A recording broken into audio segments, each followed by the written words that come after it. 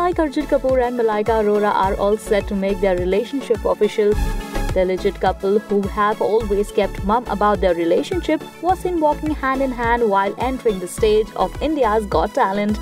Yes, Arjun Kapoor and Parineeti Chopra were invited to promote their movie Namaste England, but Arjun and Malaika's bonding was the highlight of the show more than his film. A Reading Daily revealed the inside story from the show, stating, instead of his film's heroine, Parineeti Chopra, he chose to sit beside Malaika.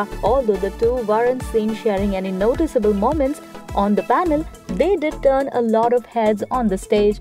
After the performance of a twerk dancer, show host Ritwik Dhanjani and Bharti Singh invited Arjun and Malaika on the stage to shake a leg with the contestants.